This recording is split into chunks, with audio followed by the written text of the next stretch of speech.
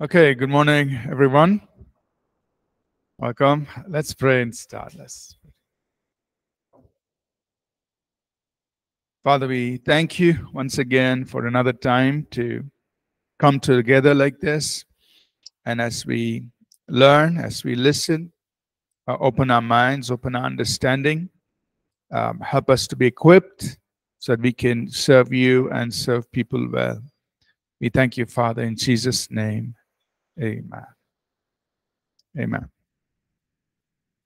All right, so let's quickly review what we did yesterday, and then we will go forward from there. So let's just...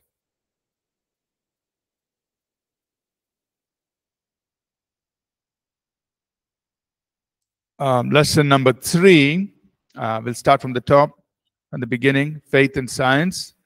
Just quickly go through.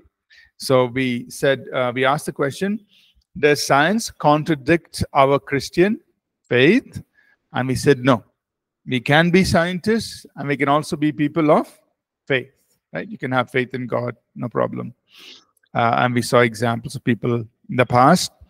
What about discoveries made in science that cannot be explained by the Bible? That's okay. The Bible is not an encyclopedia. It's not a full thing.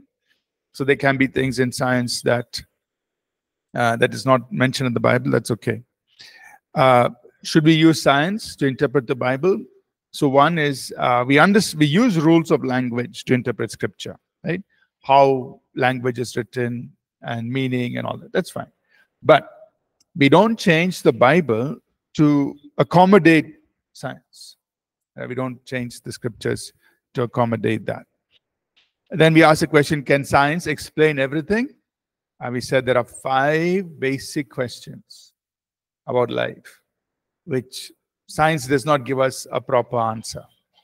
You know, about origin, about identity, about meaning, about morality and destiny. Science doesn't give a clear answer. So science is not going to answer all the questions. Has science done away with God? Said no. Our God is not, a fill-in-the-blanks God. He's God from beginning to end. Right? For us, He's everything. He's not a material God, just to make up some imagination. No. The truth is, while science explains things, it can't create. It can't bring into existence. That only God can do. Right? So science helps us understand things, but it doesn't tell us who brought it in, why it is there, how did it come there, right? So it doesn't do away with God. Is science the only way to truth? We went till here yesterday. We said, actually, there are so many other disciplines, not in addition to science, that we need to live, to live life. So many other disciplines. So just because we have other disciplines, so other disciplines we don't do away with science. We don't say business can explain everything, or accounting can explain everything. No, accounting is there, but it takes care of certain things. Business is there, it takes care of certain things. Science is there, it takes care of certain things. Right? Just because there are certain disciplines, we don't say no to other disciplines. There is art. You need art for certain things, right? So we need all of this together, right? We don't throw away other disciplines just because one seems to be, very intelligent. All right, so let's go forward. Just cover a few more questions. Does science inherently include a leap of faith? That means, scientists say, hey, you people who believe in God, you're just having faith. For science, we're explaining everything. You have data. But actually, you don't have data for some of the big things. Example, how did this universe come into existence? There's no data. Nobody was there to collect data when it was happening. You don't have data. You can only imagine, oh, it may have happened like this. so many billions of years ago. We have some theory explanation. But you have data? No. Were you there when it happened? No. But you believe it. You have a big leap, lot of faith to believe something you have not seen. You were never there. You have no data. You're only having some sort of a theory, and yet you believe it. That is of his faith. Same thing about evolution. Was there anybody to actually see it and collect data? No. Anybody recorded? No.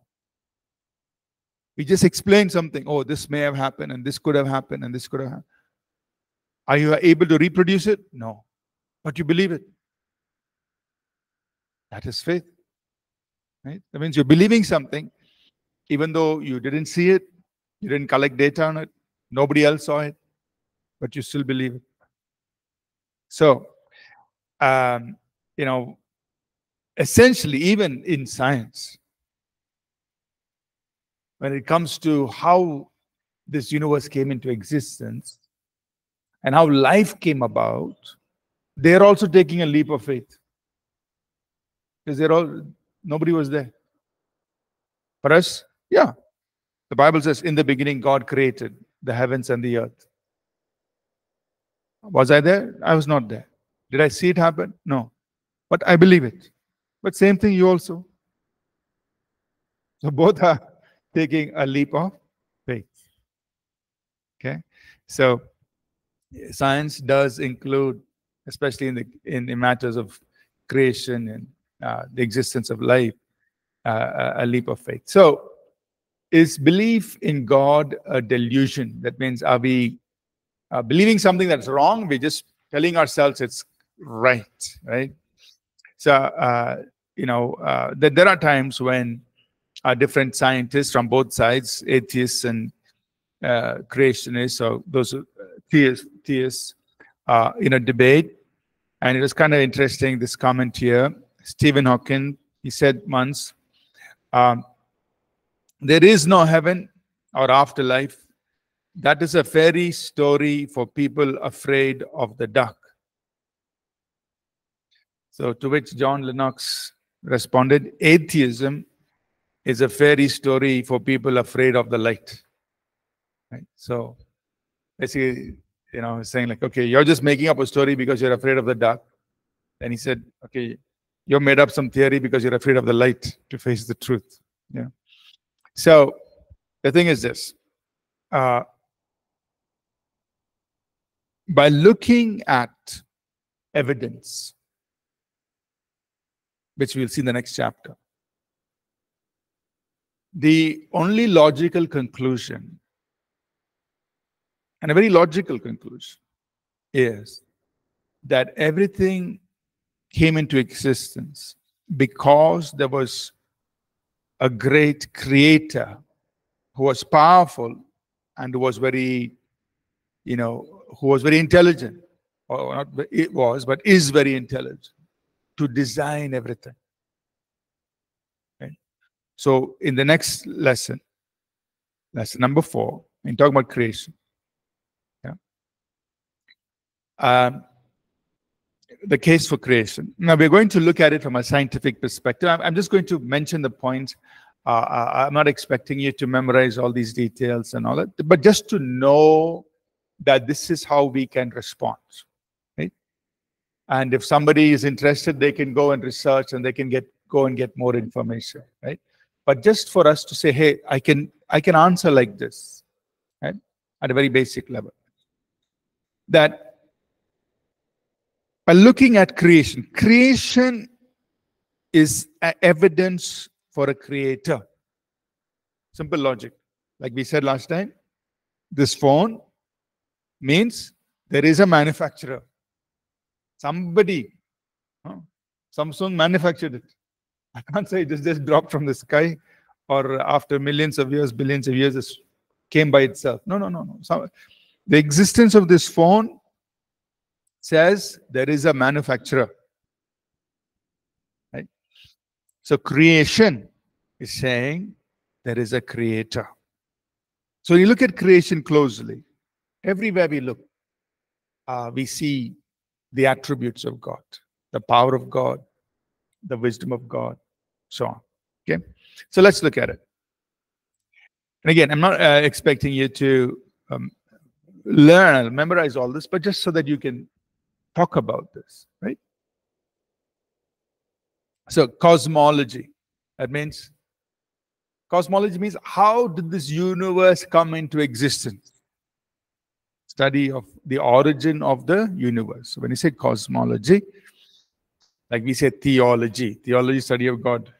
Cosmology, study of the universe. How did this universe come into existence, right? So the universe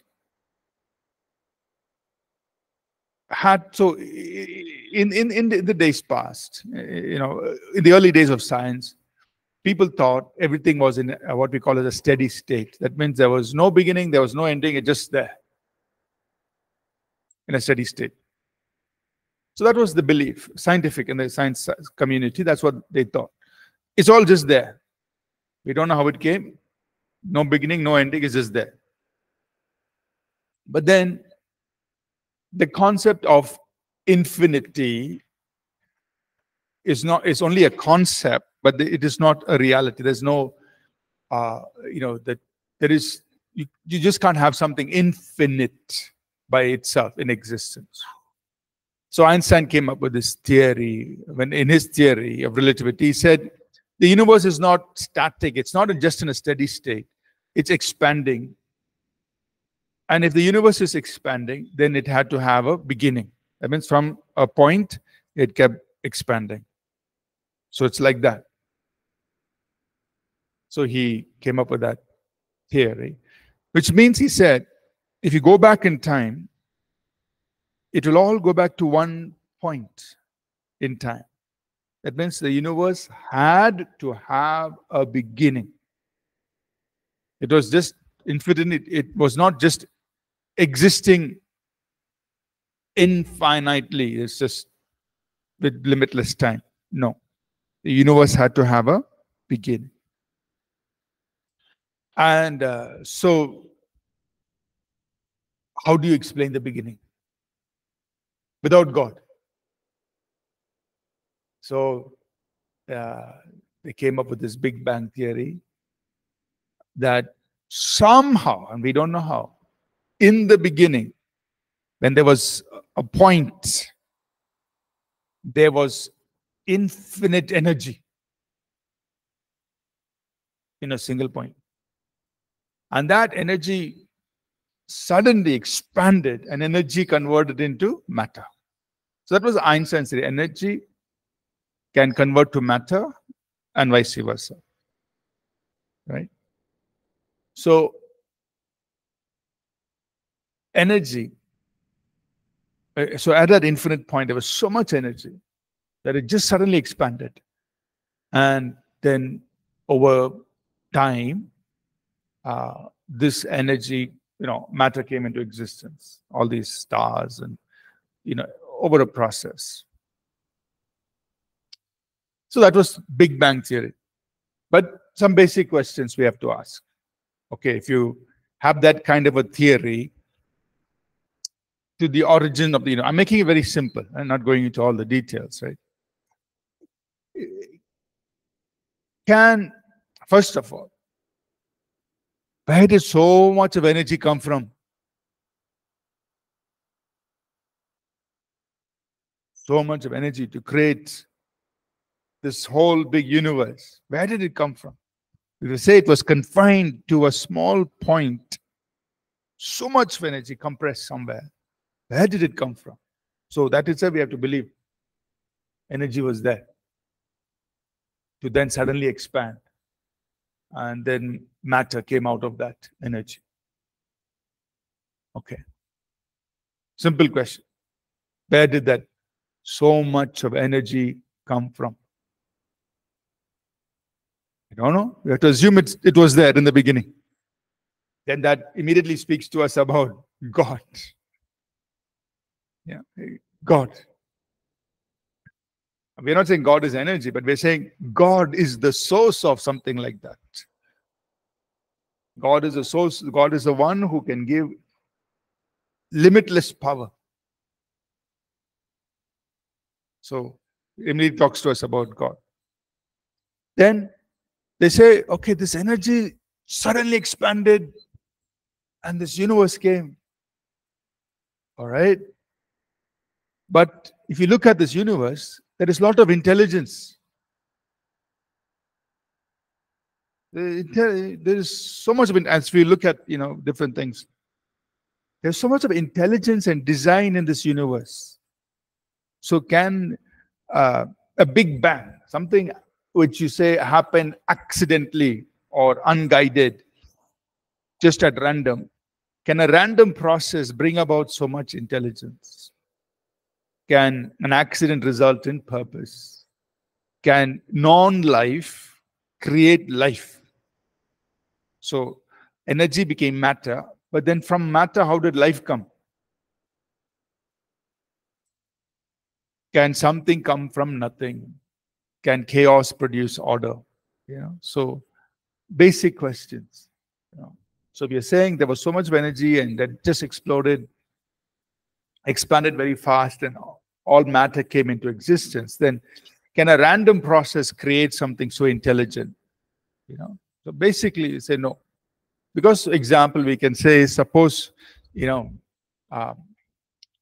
simple example, those children will play Scrabble. They have those small letters, A, B, C, D, all those things, and you have to make words. So suppose you have a box of those letters. Let's say you have about 200 pieces of letters, whatever, and you throw it on the ground. Will it automatically form nice, very intelligent sentences? How many times you try? It won't happen. Or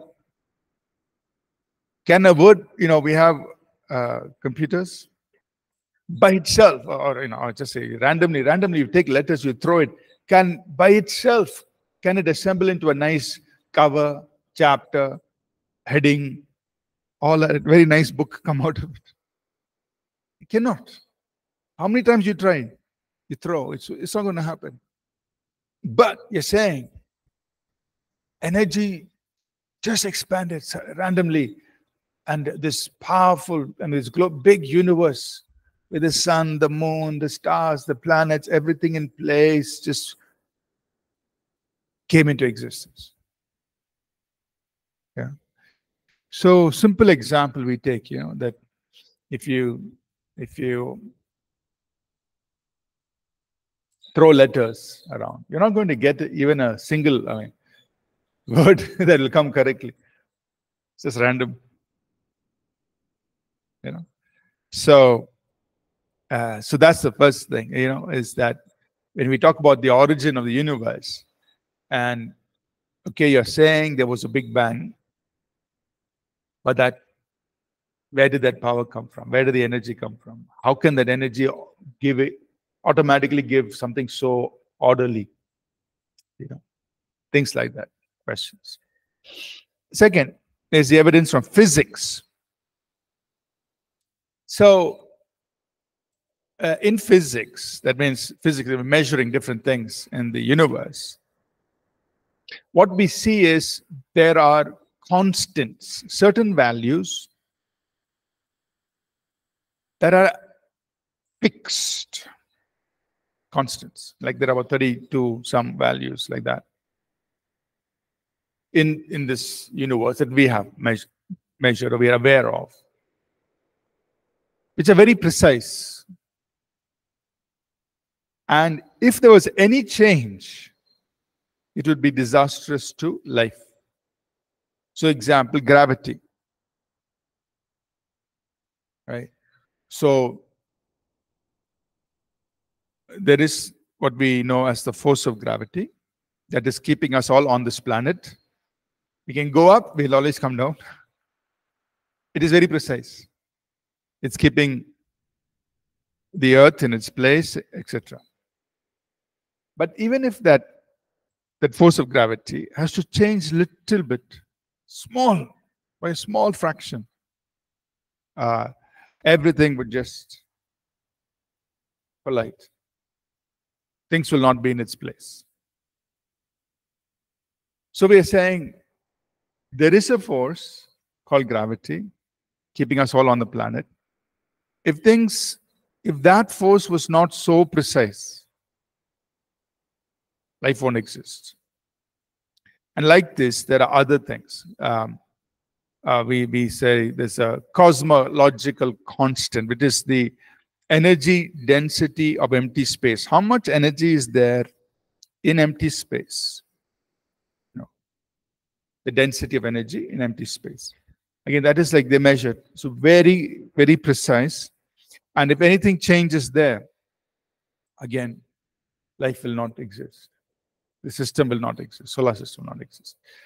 So there are 30 other parameters. It's called the fine tuning of the universe. That means the universe is fine tuned. All these things are exactly at a certain measurement. They don't change. It is not going up and down today. No, it's just there. The universe is fine tuned. Like you tune your guitar, get beautiful sound. But then guitar will go out of tune. You need to tune it again. But this one, the universe is not going out of tune. Staying fine-tuned. Precise. Question, how did all these things come? How are they staying like that? Precise. Not changing. Today gravity is there, tomorrow no gravity, we'll all be floating. Bye. We'll see some other planet. No, we're still here. Every morning we wake up, you're still on the earth. You're not gone somewhere. Gravity is still there. So, makes us think, how can this happen by accident? That just energy came, and universe came. And then all these fine parameters are so fine-tuned that life is possible on earth. And, so that if you look at it from a physics point of view. If you look at it from an astronomy point of view, again, it's kind of related. The locations of all the planets, so especially Earth from the sun, location, how it's all distributed. If the Earth was any closer, life will not exist. It will be too hot. If the Earth was any further from the sun, too cold, it will freeze. So the Earth is precisely at a location from the sun that life can happen. Other planets, close to the sun, too hot. Far from the sun, too cold. As we know, no life. We're trying to search for life. Any other planets, anybody else there? Only on this planet there's life. And the way the Earth rotates on its axis, the way the Earth revolves around the sun. So when you study astronomy, just looking at one example, like just this solar system, how it is set up. Like, okay, it is amazing. This is not by accident. Sun was there. All these planets are going around the sun. And the Earth is in such a location. It's in that location, not going suddenly close, suddenly far. And we have life on this planet. And all this started from a big bang.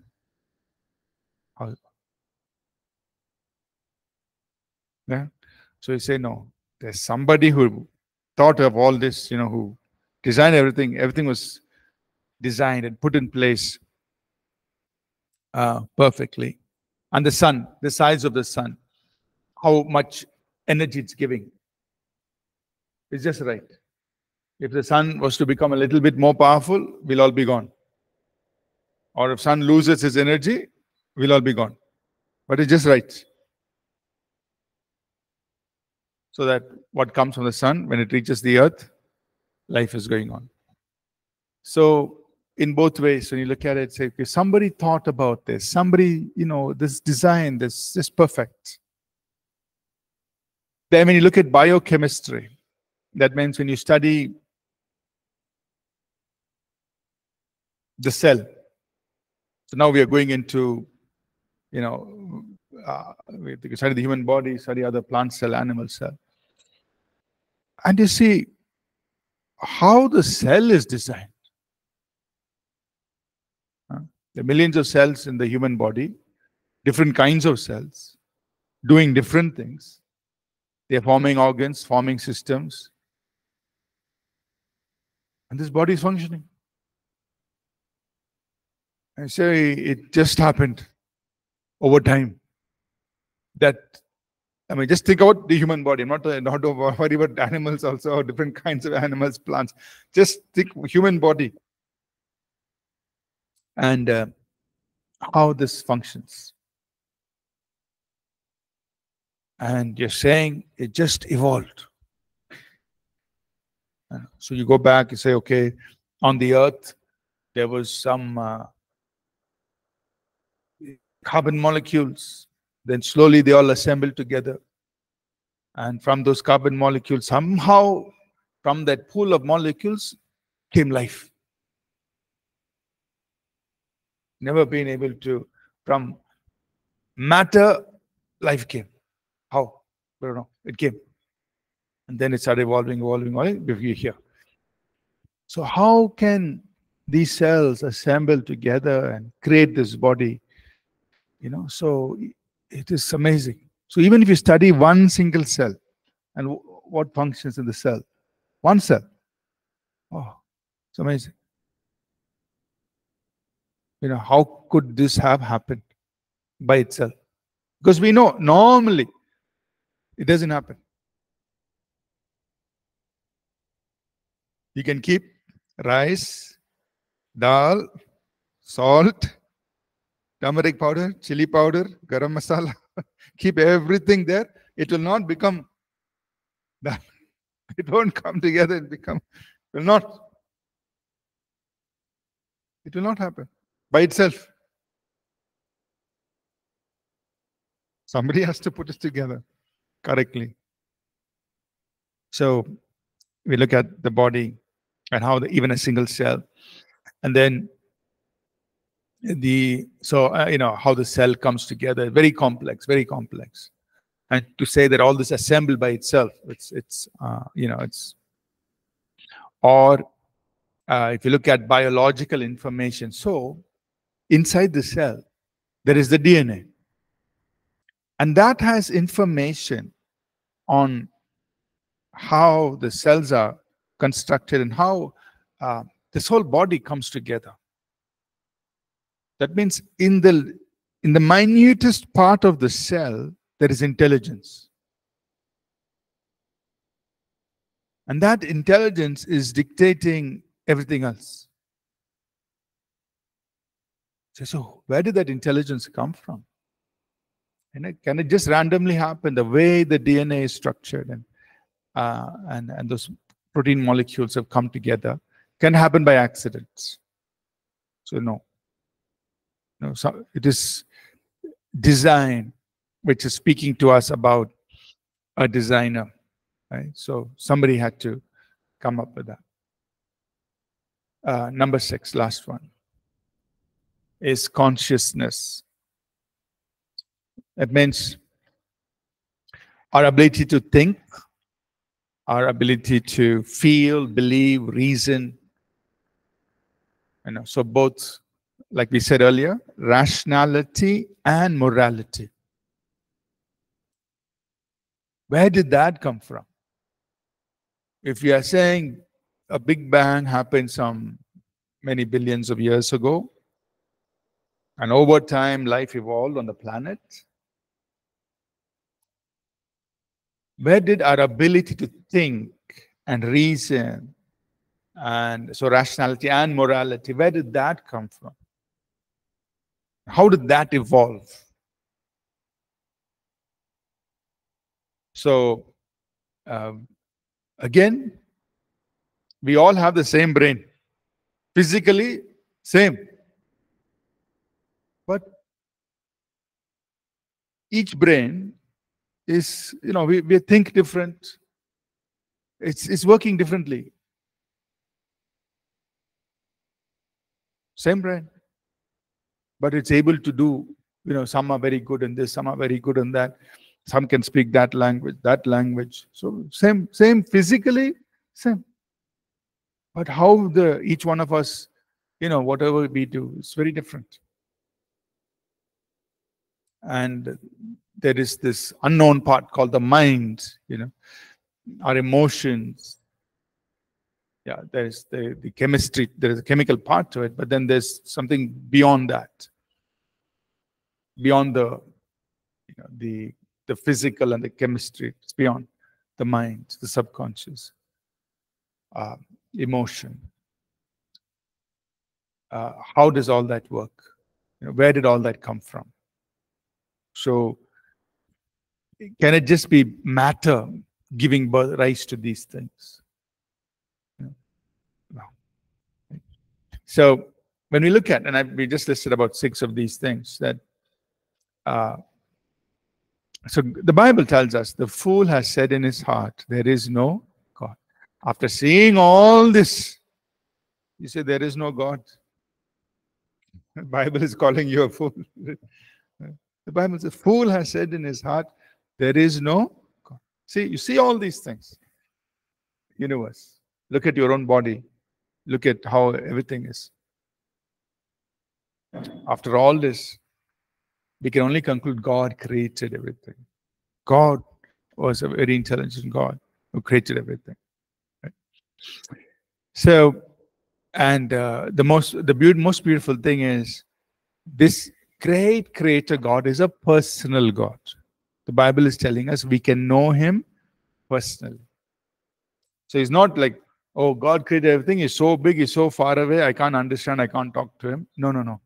He's so big, he's so great, he created everything, but he's also personal. That means you can pray to him, you can talk to him, and he will be personal to you. You can experience God personally. So that is so amazing. That God is so big, so powerful, so intelligent, so amazing, and yet he's very personal. I mean, he's like your father, your friend, personal. You know him. He talks to you. He can. But that is because he's so big. He can talk to each person. Like Bible says, he counts all the stars by name. Every star he knows. Well, that has to be very, his mind has. So now he knows every person. Every person.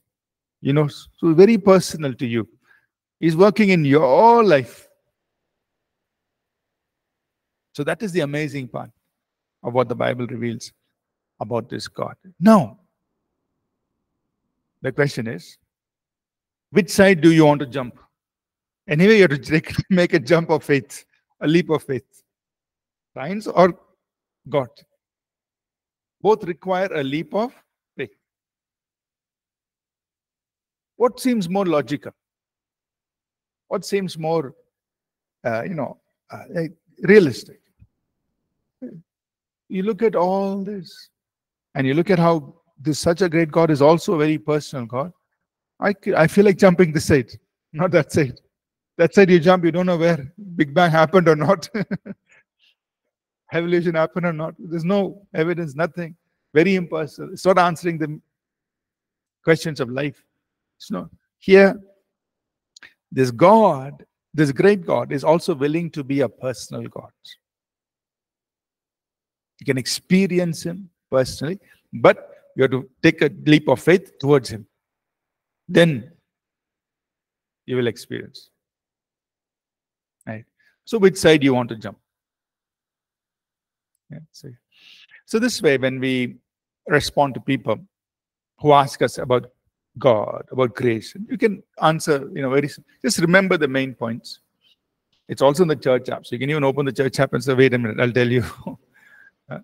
Just simple, like in a very simple way. Think about all these things, and then you decide.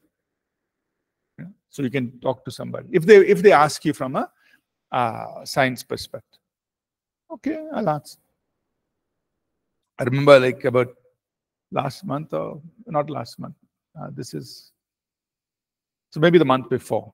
One man, young man, came. He had lots of questions. He doesn't come to APC. I don't know. Maybe he said he stopped going to church. So he had all these questions about science. Okay, come, we'll talk. So he came. So I gave him the same questions. Simple. So he thought pastor won't know anything. He said, no, I know something, I'll tell you. So I gave him the same thing. Very simply, I said, hey, look at all this. How will you answer? He kept quiet. I'll think about it. So we're not forcing them. You can't force them to believe, but at least you can tell them, see, we are not blind. We also thought through all this. And you think about it. Same things I shared, you think about it.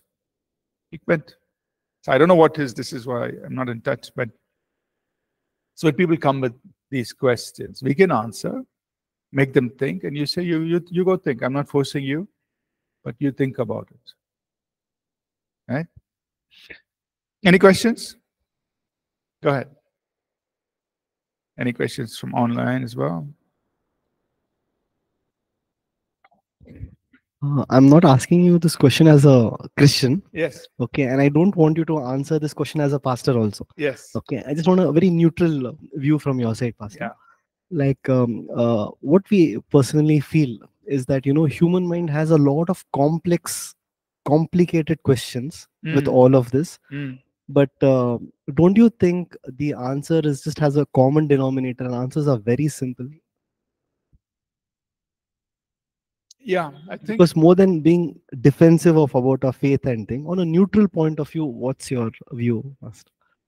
Yeah, I think if we are very objective about it, say very logical about it, then just by looking at things around us, we have to ask question, wow, this is amazing.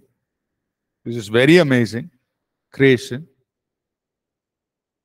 It could not have happened by accident. Who did this?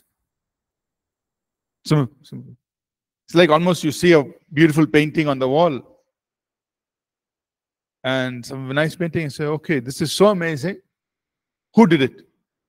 If you say colors just splashed on the wall and a painting came, I'll say like, what happened to you? Simple. Very simple, right? Because it is so amazing. When you look at small things, when you look at big things, it's so amazing that no, how did this happen? Who did it? Somebody had to do this. We can't even think that this happened by accident. That we won't even go there. But because, over time, science has made an attempt, now it's become so popular, that view. So we have to now defend against it, and, explain and so on. Yeah. Any other questions? Okay. Abhishek's asked, in Genesis 1:1, as it is written, Lord created the heaven, the earth, and 1:2, earth was without form. So some believe in the meantime, between verse 1 and 2, there was a big time gap. What's your view on this? Okay. So basically, Genesis 1:1, Genesis 1:2. Yeah, so we'll be addressing that in the next chapter, right? When we go and we'll talk about. So there is a theory about a pre-Adamic world, which some people have proposed that between Genesis 1:1, Genesis 1:2, there must have been a world in existence, which is not revealed. And there are one or two scriptures that might indirectly reference that. So now, while we are aware of it, we'll mention that in the next lesson. Just to answer your question now, my response would be, one, we cannot state it as a fact. We don't know for sure, even biblically. And second, it is not something we would preach and teach. Because again, because we are not sure about it, we don't want to pass it on and tell everybody else to believe it. We can't do it. So we just leave it aside, leave it, because it's a theory, it's something people think about. We can't necessarily prove it. So we don't know about it for a fact. And two, it's not something we would preach and teach. Although I'm aware that in the Christian church, some people talk about it. And even some Bible commentaries, I think Dake's Bible and others have it as, as one of the ideas there, but we can't necessarily prove it. So we just leave it aside. We know it's there, that people talk about it, but we don't preach and teach it. Yeah.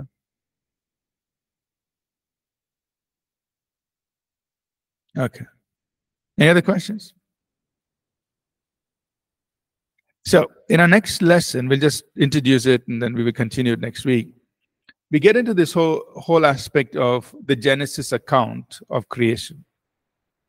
Right? Genesis chapter 1 and chapter 2. So lesson number 5. Right?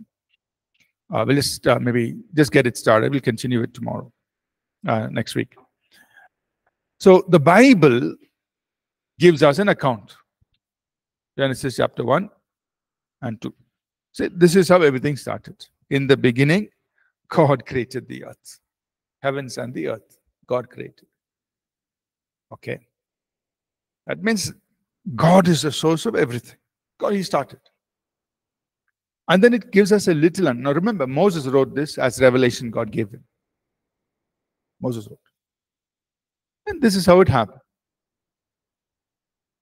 The intent is not to give us every detail of everything. The intent is to give us an idea, an overview, like you say, overview. This is how it happened, general. So people say, hey, where, every detail. But this is how it happened. God created, He spoke, things happened. It took 6 days. And then chapter 2, He formed man, Garden of Eden, put man there, gave him a responsibility. So not going into all the details. But this is how everything started. God created. So obviously, there have been lots of questions, lots of explanations on Genesis 1 and 2. And we want to address some of it. So, question 1. Scientifically, the earth and the universe are billions of years. How do we respond to that from a biblical perspective? So they say, hey, this universe 14 billion years old. You're saying 6 days. 6 days doesn't match. Created in 6 days, 6,000 years old. According to the Bible, earth must be about 6,000 years old. And if you put at the very beginning, Genesis 1:1, then about 6,000 years ago, God created everything. Something started around that time. And He's saying, no, not 6,000. 14 billion years. And then there is dinosaur fossils. How old? 1 million years. That one, then so here. It's checking all this, looking at geology, how those rocks have formed over time. Or this layer must have happened, so many million years ago. This layer, so many million years ago. So this is so many million years. So like that. So Earth is 4 billion years. Universe, 14 billion years. You're saying Earth is 6,000 years. Big difference. No match. There's not even a close match. How do we explain? So we're not intimidated by this. Our response is simply this. See, in the creative act of God, energy,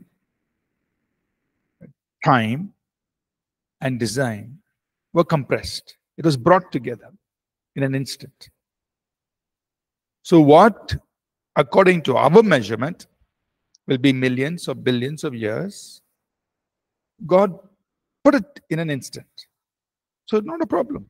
You measure how much you want. You tell what you want. It's okay. God put it together in an instant. I have no problems. You do whatever measure you want. Say how old the earth is. God put it in an instant. So if you even think about, and like we mentioned, I think 2 classes back, when you think about water turning to wine, Jesus said, fill the water pots with water. Then he said, take it and serve. Water became wine. So in the normal, natural process to make that wine, it might have taken years. They would make the grape juice, put it in bags and keep it in the cellar and wait for it to ferment. It would take a long time. But it happened in an instant. Instant. So whatever the chemical process, whatever the natural process, which we will measure and say it will take 2 years to get this kind of wine, or it might take 6 months, or whatever that was. It happened maybe in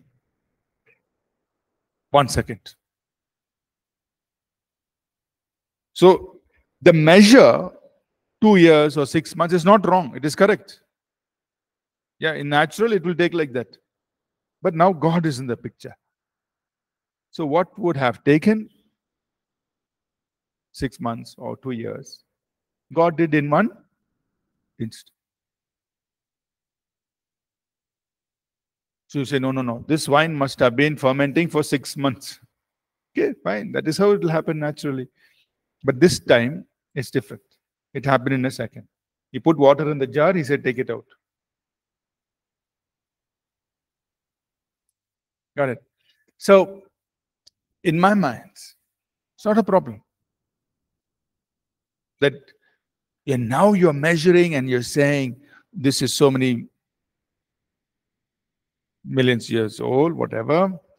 But God compressed everything in a moment of time. So, it's fine. Yeah. Correct. So in heaven, there is no time. So heaven is outside of time. So it's difficult for us in our minds to imagine something that is not dependent on time, where you don't grow old, where you don't recognize passage of time. For us, everything is around time. Yesterday, today, tomorrow.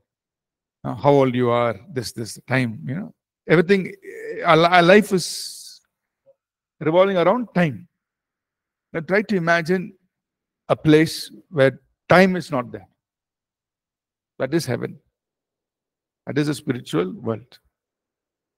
It's difficult for us because we always think in terms of time. But God is that's why he says, I am the great, he is the great I am.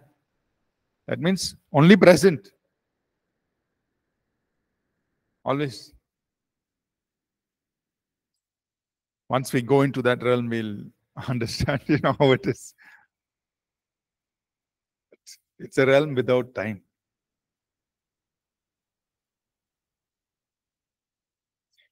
Okay, let's pause here. We'll continue lesson 5 next week. And please feel free to ask all your questions as we go through this. Okay, and take some time to read the notes. And I'm just giving overview, so read it, understand it. Okay. All right.